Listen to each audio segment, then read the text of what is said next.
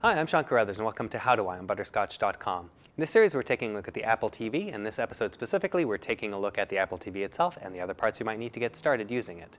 So the Apple TV is a multimedia streaming device. Videos, music, photographs, all those other things come from the internet and go straight to the Apple TV. The Apple TV is comically small compared to the previous generation of Apple TV. It's a tiny little device, and on the back of it you'll see the ports that we have. There's very few of them now. So there's a power port, there's an HDMI port for connecting to your TV, both audio and video.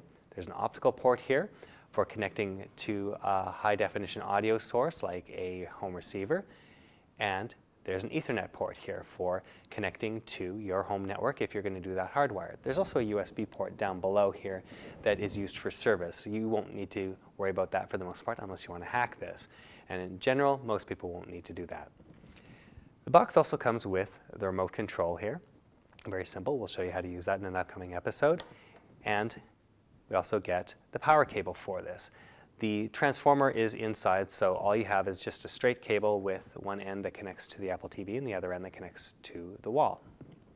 Other cables you might need here are the HDMI cable. This is what connects to your HDMI out port, and the other end will connect to your television. You might also want an Ethernet cable. The Ethernet cable will connect to the Ethernet port on the back here, and the other end will plug into your router or to an Ethernet port in your wall. You may or may not have this. Chances are you'll want to use Wi-Fi, but this is an option as well if you have it. So the first step, of course, is to take the power cable that came with your Apple TV and plug it into the back of the Apple TV, like so. And then plug the other end into the wall. Notice the light comes on the front. That means it's powering up. So the next step is to take your HDMI cable and plug it into the back of the Apple TV. And then plug the other end into your TV.